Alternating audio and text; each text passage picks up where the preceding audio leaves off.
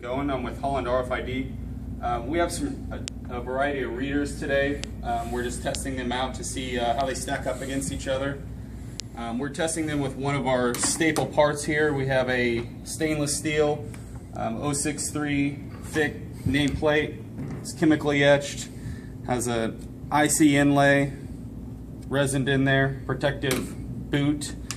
Typically these would be retrofitted with a stainless steel cable or zip tie or something of that sort.